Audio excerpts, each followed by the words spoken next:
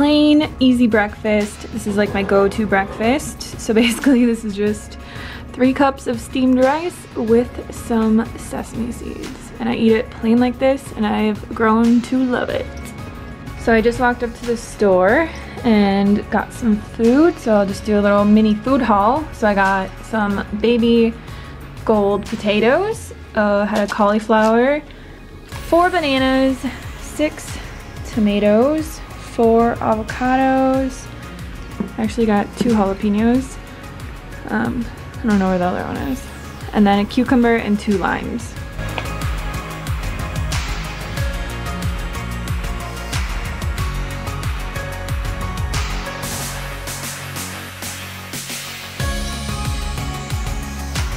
For dinner tonight, I'm making a raw gazpacho soup that I'm just gonna eat with my potatoes, and I'll post the recipe for you guys. But basically you just take all this stuff and blend it in your blender.